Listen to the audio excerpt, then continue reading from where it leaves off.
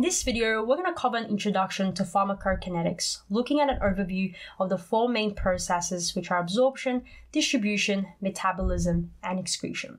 We'll also introduce some key pharmacokinetic concepts such as bioavailability, first-pass metabolism, and half-life, describe their clinical importance, and start seeing how we can measure such parameters.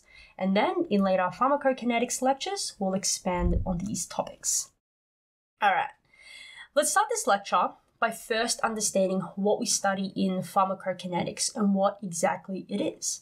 If you've seen the introduction to Pharmacodynamics lecture, we studied how the drug affects the body and what the drug does to the body. This includes understanding how effectively the drug works, its mechanism of action, and how it interacts with receptors. Now, pharmacokinetics focuses on how the drug moves through the body or what the body does to the drug.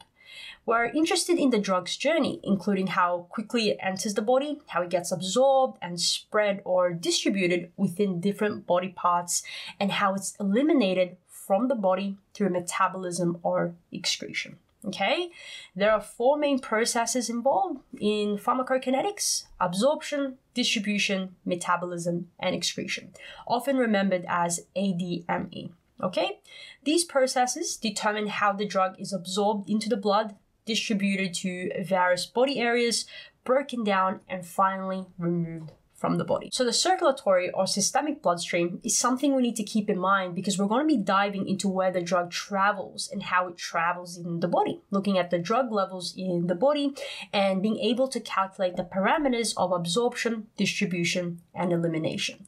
So now let's subtract complexity and go through an overview of drug absorption. Drug absorption, it's the process by which a drug moves from its site of administration into the bloodstream, making it available for the body to use. This is important to understand because in pharmacokinetics, we're interested in how much of the drug is in the blood or the drug plasma concentration, which we can measure. Now, the way a drug is absorbed depends on different factors. Physiochemical factors, pharmaceutical factors such as disintegration time and manufacturing variables, all right, and patient-related factors such as route of administration, age, and gastric emptying. Let's go through an overview of some of these factors, starting with how it's given or the route of administration. Common routes include oral, by mouth. When drugs are taken by mouth, they must first pass through the digestive system, which can affect absorption. Factors like stomach acidity, presence of food, and gastric emptying rate play a role. We also have intravenous, so IV administration. This is the fastest and most direct route to the bloodstream, bypassing barriers like the GI tract. The bioavailability, which we'll go over in a minute, is usually 100% for IV drugs. We have intramuscular and subcutaneous. These injection routes involve the drug being administered into muscle tissue, okay, or just beneath the skin. The rate of absorption depends on blood flow to the injection site. We also have other routes, which include inhalation, which is rapidly absorbed. Transdermally, this is on the skin, like a patch containing the drug. Sublingually, this means placing a drug under the tongue, which is absorbed quite rapidly. And there are also other drugs that are administered via the eye, ear, and nose. And most of these drugs are delivered locally and are not absorbed systemically. This right here, okay, this is an overview of the ADME processes. We have different routes of administration and the arrows following it into the bloodstream. And we're going to keep coming back to this overview diagram throughout this lecture. But for now, let's go through the next factor that affects drug absorption. The next factor is the drug formulation. So the form of the drug affects how quickly it dissolves and is absorbed. So solid dosage forms, tablets and capsules need to dissolve in the stomach or intestines before absorption.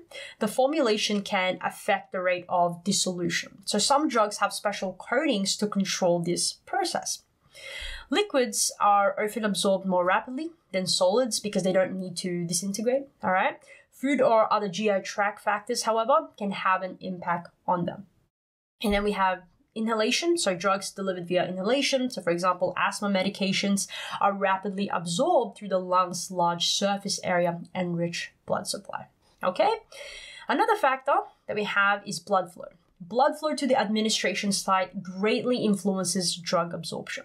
Areas with a rich blood supply, like muscles in IM injections, allow for quicker absorptions compared to regions with a lower blood flow. The next factor, drug characteristics. So we have lipophilicity. Lipophilic fat-soluble drugs can easily penetrate cell membranes and are generally absorbed more efficiently.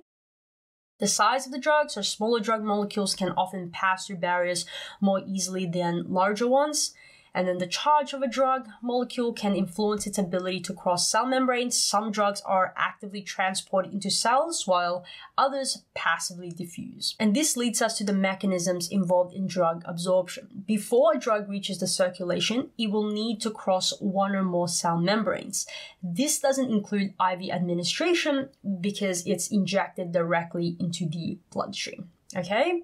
But why is crossing the barrier important? The presence of cell membranes act as a protective barrier for the body, all right? It prevents harmful substances, including pathogens and toxins, from freely entering into the bloodstream and affecting the entire body. Their selective permeability allows some substances to pass through, okay, while blocking others. And it also allows the body to control and optimize the actions of drugs and other substances. And of course, by crossing cell membranes, drugs can reach their intended target tissues or organs where they are needed to produce therapeutic effects. Now, most drugs taken by mouth, so oral administration, encounter the GI tract first. So like we mentioned before, they're typically in the form of tablets, capsules, liquids, or other formulations designed for oral use. Solid dosage forms like tablets and capsules must first disintegrate, break apart, and then dissolve in the stomach or intestines. This is essential for the drug to become available for absorption. Okay? Let's go through these mechanisms. So first up, we have passive diffusion. This is the most common mechanism, especially for drug absorption in the GI tract. The concentration gradient, which involves the drug moving from an area of higher concentration to a lower concentration, is what causes this. Once inside the cell, the drug can further diffuse into the bloodstream. Lipophilic or fat-loving drugs can dissolve in the lipid bilayer of the plasma membrane, which lets them move across the membrane without doing anything. Okay, so that's passive diffusion. The next type is active transport. So some drugs use active transport mechanisms that require energy to move against the concentration gradient. Specialized transport proteins, often referred to as pumps or transporters, actively shuttle the drug across the membrane. This process can be selective and may involve carrier proteins like P-glycoprotein. Okay, so that's active transport. The next one is facilitated diffusion, similar to passive diffusion, but involves carrier proteins that facilitate drug movement. So unlike active transport, facilitated diffusion does not require energy. The next mechanism is endocytosis. In some cases, large or complex molecules can be absorbed through endocytosis, where the cell membrane engulfs the drug, forming a vesicle that is internalized. So this vesicle may later fuse with other cell structures or undergo exocytosis to release the drug into the bloodstream. Now, what happens then?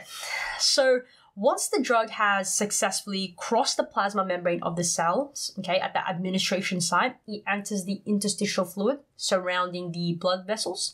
The drug then has access to the systemic circulation. So depending on the drug's properties, it may circulate throughout the body, reaching its target tissues and exerting its therapeutic effects.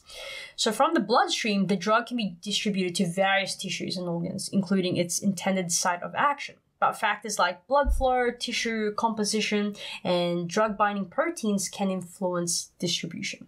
Okay?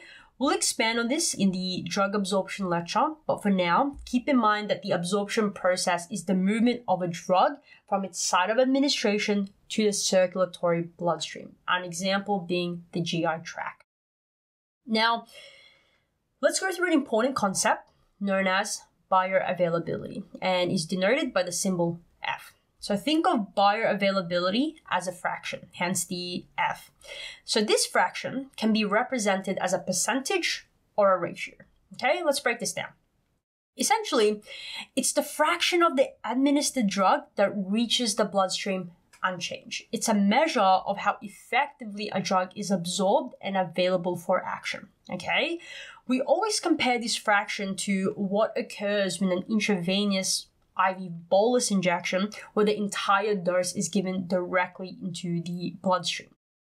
This method achieves maximum absorption since the drug goes straight into the circulation, okay? Let's draw this out. Let's go through an example.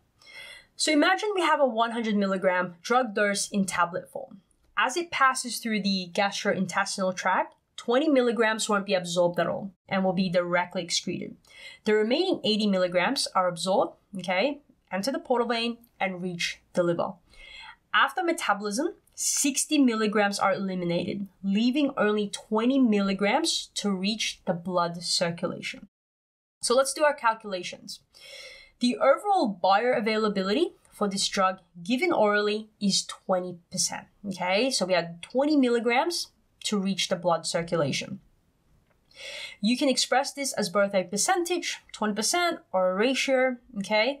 Now, if the same 100 milligram dose is given intravenously, the IV bioavailability is 100%. Now, this is a key point to remember here, that IV bioavailability for any drug is always 100%, okay? This is because intravenous administration offers maximum absorption, okay? So to recap, bioavailability is a critical concept that tells us how much of an administered drug actually makes it into the bloodstream. For IV administration, bioavailability is always 100% due to the direct entry into the bloodstream. So while oral and IV administration are frequently used to illustrate the concept, bioavailability is relevant to all routes of drug administration. Okay? Now, what I want to do is further compare how drugs behave when taken in different ways. So for instance, if we take a drug in tablet form, it needs to travel through the digestive system and reach the bloodstream. Now let's compare taking the same drug. Let's take ibuprofen, either as an intravenous injection or as a tablet. And if we visualize this on a graph with time after administration on the horizontal axis and the drug's concentration in the blood on the vertical axis, we can analyze some key differences. We administer the same dose of ibuprofen by intravenous injection, okay, the blue curve, or as a tablet, the red curve. So this is a very typical graph we see in pharmacokinetics. At T0, T equals 0, the drug has been administered. Now this dotted line here is the MEC, okay? MEC stands for minimum effective concentration. It refers to the lowest concentration of a drug in the bloodstream that is required to produce a therapeutic effect. In other words, MEC is the minimum amount of the drug needed to achieve the desired outcome. If the drug concentration in the blood is below the MEC, it might not have a noticeable therapeutic effect. Let's examine some key things on this graph. Let's look at the onset of therapeutic action, the speed of elimination, the risks of side effects, and then what happens if we increase the MEC, the minimum effective concentration. So first up, when it comes to the onset of therapeutic action, which is when the drug starts working, there's a noticeable contrast between IV and oral administration. With IV therapy, the drug's concentration reaches the level needed for an effect very quickly, making the therapeutic response almost immediate, okay? However, if we were to take it orally, like with a tablet, it takes about 20 to 30 minutes to reach the effective concentration, delaying the drug's effect.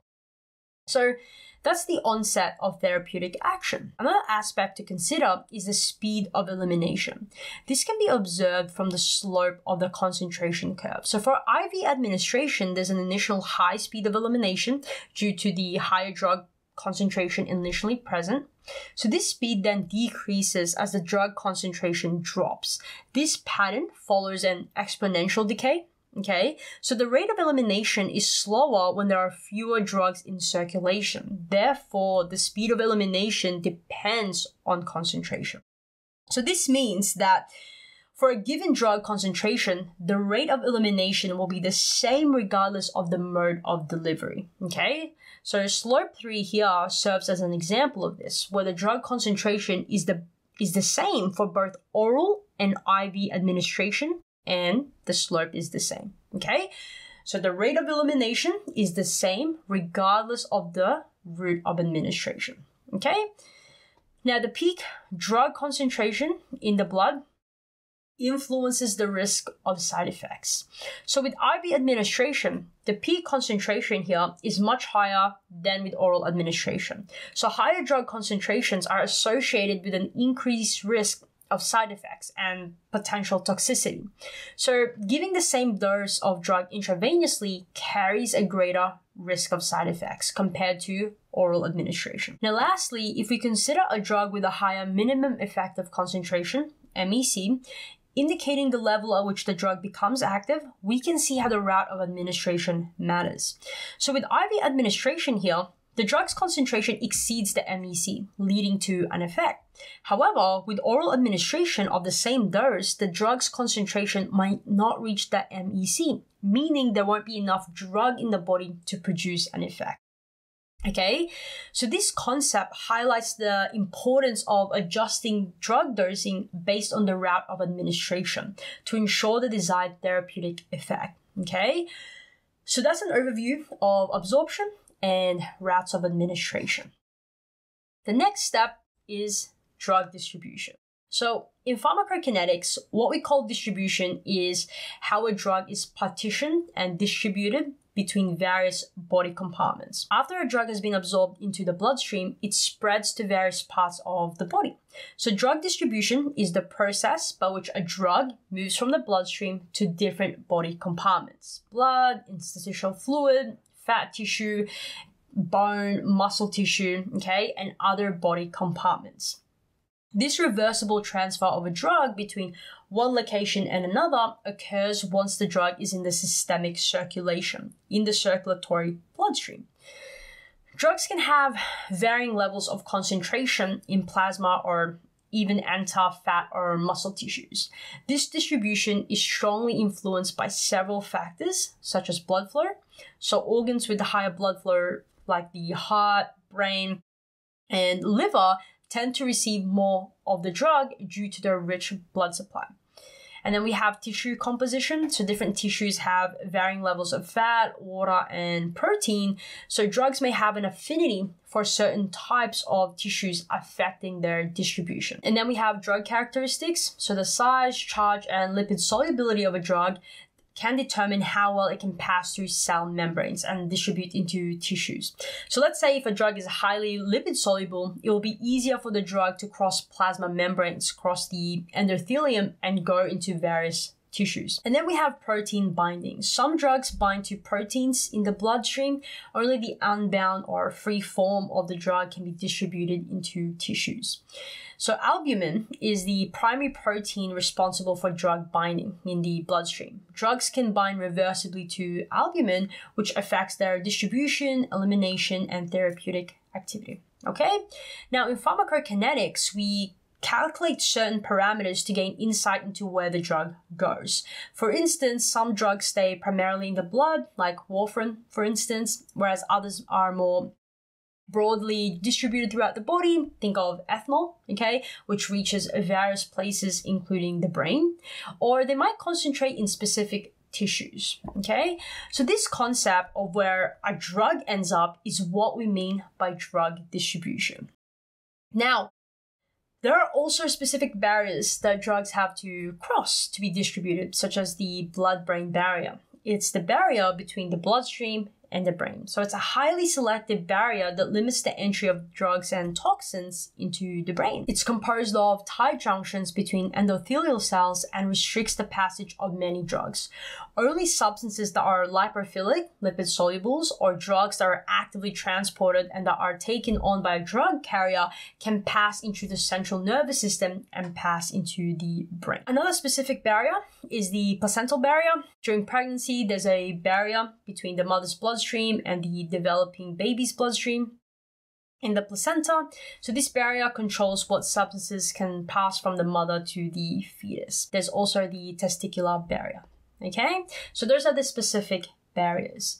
Now let's go through an important concept or parameter in drug distribution called the apparent volume of distribution, which quantifies how drugs distribute within the body relative to their concentration in the blood plasma. Let's go through this. So it's a measure that helps us understand the extent to which a drug is distributed beyond the bloodstream, okay, into various tissues and compartments. Now it is called apparent volume, okay? It doesn't actually represent a real physical volume in the body, but it's a mathematical concept used to help understand how extensively a drug has spread beyond the bloodstream, okay? So in other words, we're asking, where in the body is the drug accumulating? Is it in the blood or is it in the tissue? We want to know. If a drug has a high volume of distribution, it means it has spread out into your body's tissue. If it has a small volume of distribution, it's mostly staying in your bloodstream. And we use this concept to decide how much of a drug to give to a person and how long it will stay in their body, okay? But the thing is, why do we care about this parameter? What's the clinical relevance? It helps us understand a drug's distribution pattern. And why is this important? Because it can impact dosing strategies, duration of action, and potential accumulation in specific tissues. So we're going to expand on this in the drug distribution lecture, but for now, just keep in mind that this is a value that is going to tell you where the drug goes in the body. So if it remains in the blood, if it distributes into tissues, or if it concentrates highly into specific tissues. Okay? So that's drug distribution.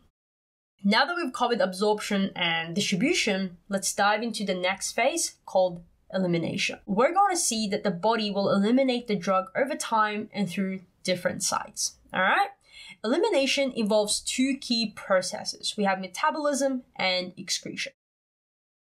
Now, it's important to understand that when we talk about elimination, we're referring to both metabolism and excretion, okay? Let's go through metabolism.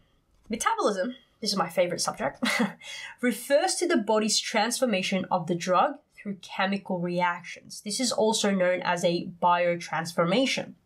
So it's a series of chemical reactions that occur within our bodies to transform medications into more easily excretable and less active forms. So this process primarily occurs in the liver, so enzymes mostly released by the liver facilitate these reactions. These enzymes vary among individuals, influencing how drugs are broken down. And factors like drug properties, blood circulation, and personal differences affect metabolism. But the question we need to answer first, before we break this down further, is why does the body metabolize drugs? Why does it do it? Metabolism, this is beautiful, serves multiple purposes, okay? So including making drugs more water soluble, hydrophilic, which facilitates the removal from the body. And another purpose is converting drugs into less active or inactive forms to reduce their effects. Let's break this down. The majority of drugs must be lipid soluble in order to cross lipid membranes and cell membranes, such as epithelial membranes, in order to reach the bloodstream and distribute throughout the body. Okay, so we've covered that earlier. Another thing is that the kidneys are highly effective at removing water-soluble drugs from the body. So when the body metabolizes drugs, it essentially performs a chemical transformation on the drug to make it more water-soluble. How beautiful is that? This alteration enables the drug to be easily and efficiently excreted through the kidneys, okay? And there are two main types of chemical reactions involved in drug metabolism: phase 1 and phase 2 reactions. Let's look at this briefly because we'll delve deeper into these reactions in the drug metabolism lecture. Phase 1 reactions involve introducing or exposing functional groups, just right here, on the drug molecule, making it more reactive. So the goal is to create sites where phase 2 reactions can attach. Enzymes known as cytochrome P450, okay, typically catalyze these reactions. So that's phase 1. Now, phase 2 reactions are often referred to as conjugation reactions. Why? Because in these reactions, the phase 1 metabolites produced are conjugated. They're linked to endogenous molecules such as glucuronic acid, sulfate, or amino acids. So this conjugation makes the metabolites more polar and then more easily excreted. The key idea here is that the body makes the drugs more water soluble so that they are more soluble in urine and better excreted through the kidneys. Okay, so that's the first point that we said. The second point we made was to convert drugs into less active or inactive forms to reduce their effects. When metabolism occurs, like we said, it's essentially a chemical reaction that changes the drug. These changed versions are called metabolites. The original drug is transformed into chemically altered metabolites, and there can be different types of these from a single drug. There are 3 main kinds of metabolites. First, we have inactive metabolites. Inactive metabolites are the altered forms of a drug that result from metabolism but don't exert the same pharmacological effects as the original drug.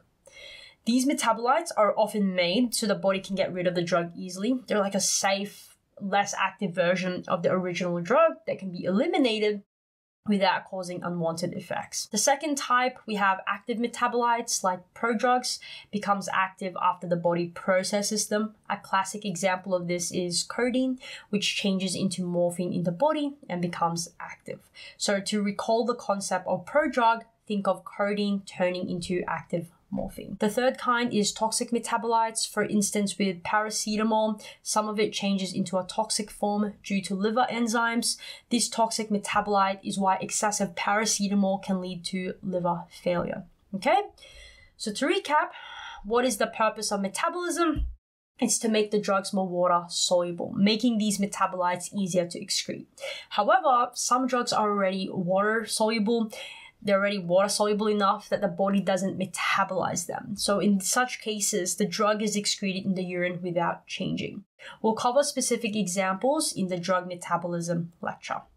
Now for now, let's introduce another important concept in metabolism, which is first pass metabolism. So we know that metabolism, largely performed by liver enzymes, take place primarily in the liver. But it can also occur in other body tissues like the gut wall, muscles, and fat, okay? For understanding first pass metabolism, let's focus on the liver and gut walls.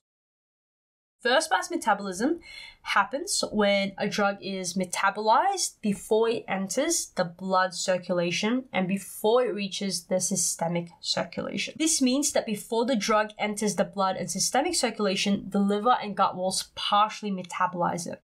This is what we call first pass metabolism. Metabolism occurring before the drug gets into the blood.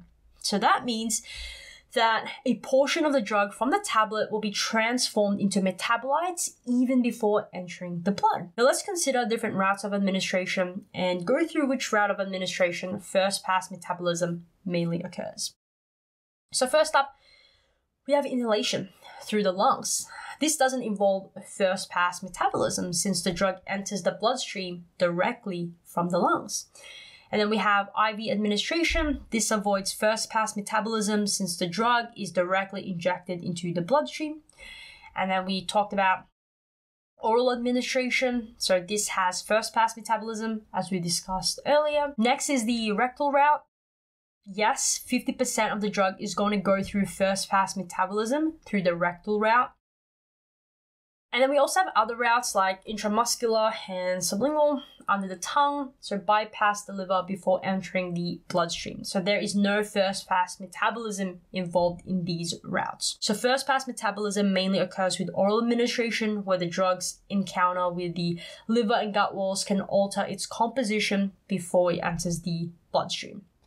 So it's like your body's way of ensuring that the medications you take by mouth won't harm you and are suitable for use. It's an essential step in understanding how drugs work in your body.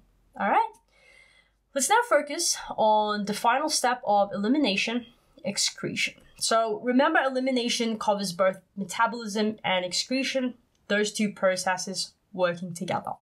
Excretion involves the elimination of drugs and their metabolites from the body to maintain proper drug levels and prevent accumulation. We've observed from our diagram that there are various points where elimination occurs, but the primary areas for excretion are the kidneys and the GI tract. So the drug can be transported from the blood to the liver, where it may be transformed or it can be combined into bile and secreted into the GI tract, where it's excreted with the feces, or it can be excreted in the urine, changed or unchanged. Most drugs are removed from the body, either without change or in altered forms, either through bile or urine. However, drugs can also exit the body in other ways, like through saliva, sweat, and tears, and even when we breathe. So this means that excretion isn't limited to just the kidneys and the GI tract. Other pathways for excretion are also important to consider. All right, so that's excretion. Now, let's go through some important concepts. Let's first take a look at drug dosage and blood levels first, and then we're going to explain half-life and clearance. So let's first go through the topic of drug dosage and blood levels. This is really important. So this is the key graph we use in pharmacokinetics, which is the drug concentration in the blood as a function of time after administration. Now, why is this graph important? What's our purpose here? We can't just analyze this graph without understanding why we're doing it. Well, for most drugs, there's a very close relationship between the drug levels in the blood or plasma and the therapeutic effectiveness. So we've already seen this with our initial example, where a specific blood level was needed to trigger the desired therapeutic effect with ibuprofen. And what's important is maintaining the right drug concentration in the blood. So not too low to be ineffective and definitely not too high to become toxic. This range of safe and effective drug levels is called the therapeutic range. To stay within this therapeutic range, we not only have to monitor the drug's dosage, but also consider other factors like how the drug is taken, so the route of administration. Remember our previous example comparing IV injections and tablets. Different administration methods can lead to varied drug levels and behaviors in the body. Dose frequency, or how often the drug is taken, is very important. Taking a drug too frequently might lead to an accumulation that reaches toxic levels. This is just an introductory overview. We'll dive deeper in upcoming lectures, okay? But remember, our goal is to keep the drug concentration in the blood, okay, within the therapeutic range. So to achieve this, we have to think about the dose amount, how the drug is given, and how often. Other key pharmacokinetic terms like bioavailability, clearance, and half-life also play significant roles in determining the therapeutic range. But these terms help us design suitable dosing regimes for various drugs, considering dose amounts, administration route, and frequency. Okay, but let's zoom in on this graph, which is the plot of the plasma drug concentration. This graph shows the drug levels in the blood change over time after taking the drug. Along this curve, you can track the various processes we've discussed. So starting on the far left, we administer the drug at T0 and observe the drug's levels gradually rising in the body due to absorption and distribution, and eventually the concentration in the blood reaches its highest point, known as the peak concentration. After that, there's a decrease in the drug concentration in the blood corresponding to the elimination process. On this graph, you also spot a shaded area representing the therapeutic range, as we covered before. Okay, this therapeutic range defines the specific range of drug concentrations in the blood that we aim to stay within. It's crucial because it's the range where the drug is effective without being harmful. Going below this range means the drug won't work properly because there's not enough of it. And if we exceed this range, we risk encountering dangerous side effects or even toxicity from the drug. So this therapeutic range is a fundamental consideration when determining the dosing plan for a drug. Okay, so it guides us in finding the right balance where the drug is active and safe. That's drug dosage. Now let's look at half-life and clearance and how they're involved in the elimination of drugs. We'll explore this topic more in our upcoming lectures, but the half-life of a drug is the time it takes for its concentration in the bloodstream to be cut in half or reduced by 50%. Half-life, okay? The half-life holds great clinical significance because it helps us calculate how long the effects of a drug last after a single dose. We can use the half-life in various calculations, including determining how often a drug should be taken, okay? And it's also important for establishing a steady state concentration with repeating dosing. So this steady state concentration is about maintaining a consistent drug level in the blood with repeated dosing. For instance, if you're taking a tablet every 2 hours to maintain a specific blood concentration, the half-life will be a key factor in these calculations. So the half-life describes how long it takes for a drug's plasma concentration to decrease by 50% or by half. Before we break this down further, let's first introduce the difference between zero-order kinetics and first-order kinetics. The rate of elimination in zero-order kinetics is constant, and the drug that it eliminates are independent of drug concentrations in the body. If we were to graph this, it would produce a straight line, okay? So aspirin is an example of a drug that zero-order kinetics can eliminate. Let's move on to first-order kinetics. The amount of drug eliminated over time is directly proportional to the drug concentration in the body. The amount eliminated for each period would be different, but the fraction would be constant. So most drugs are eliminated by first order kinetics. Let's graph this out and go through half-life. So let's say we administer a drug through IV injection. Right after administration, T0, the drug's plasma concentration is 8 milligrams per liter of blood. 1 hour later, it's 4 milligrams per liter. After 2 hours, it's down to 2 milligrams per liter, and this pattern continues. Now, in this example, can you figure out the drug's half-life? The half-life in this scenario is 1 hour. Why? Let's go through it. Because it takes an hour for the drug's plasma concentration to reduce by 50%, okay? A highly useful rule of thumb is that approximately 95% of a single drug dose exits the bloodstream or circulatory system after 4.5 half-lives. So this rule helps estimate how long it takes for most of the drug to be eliminated from the body. Let's break this down. Imagine that your drug has a half-life of 1 hour. According to this rule, you can deduce that around 95% of the drug will be cleared from your system after about 4.5 hours. If the drug's half-life is 2 hours, you can apply the rule to calculate that roughly 95% of the drug will vanish from the bloodstream after around 9 hours. This rule comes in handy for quick estimations, okay? We can visually demonstrate this rule by looking at a table. Let's consider the example drug we discussed earlier with a 1 hour half-life. Initially, at T0, we have 8 milligrams per liter of the drug, which represents 100%. After 1 hour or 1 half-life, the concentration drops to 4 milligrams per liter, indicating 50% remains and 50% has been eliminated. After 2 hours or 2 half-lives, the concentration is 2 milligrams per liter, and 25% remains, while 75% has been eliminated. So continuing this pattern, after 4 half-lives, nearly 94% of the drug is eliminated. And after 5 half-lives, approximately 97% is cleared. That's why we say that after 4.5 half-lives, we've eliminated close to 95% of the single drug dose. This rule of thumb serves as a straightforward and practical way to estimate drug elimination. Okay, that's half-life. Let's go through another pharmacokinetic parameter, clearance. Clearance represents the rate at which a drug is removed from the body, often expressed in volume per unit time. It tells us how efficiently the body eliminates the drug. Clearance provides valuable information about the body's ability to eliminate a drug. A higher clearance indicates faster elimination, while a lower clearance suggests slower elimination. We'll expand on this in the drug excretion and clearance lecture.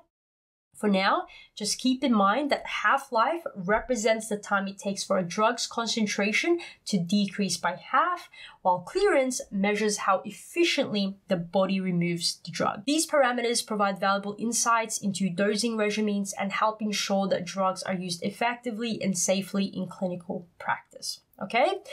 Those are some of the key pharmacokinetics that we'll cover more in depth in future lectures. Before we end this lecture, let's briefly go through some pharmacokinetic variations between individuals. There are several factors, that play a role in shaping drug elimination. To start, genetics is a key player. Enzyme production varies among individuals, impacting how drugs are eliminated. This means not everyone clears drugs at the same rate, In pharmacokinetics, we often use an average half-life across a population, recognizing the natural variation due to genetics. Additionally, other substances can affect drug elimination. For instance, another medication might alter the enzymes responsible for metabolism. We refer to this as drug interactions, which is a topic we'll explore in depth later. Taking multiple drugs concurrently could affect how efficiently one drug is removed. We also have lifestyle and occupation factors, so elements like diet, smoking, alcohol consumption, and exposure to industrial chemicals can impact drug elimination by altering enzyme activity. And then we have age, pregnancy, and health conditions that also play a role. The main lesson is that a variety of factors, including genetics, environment, age, and health, affect drug elimination. These intricate aspects require consideration when understanding drug behavior. We'll delve deeper into these factors in upcoming lectures. Thank you for watching this video. Make sure you subscribe to EKG Science so you don't miss a single lecture. And remember, subtract complexity and slow down. To study the next lecture, simply click the next video or you can view the entire playlist.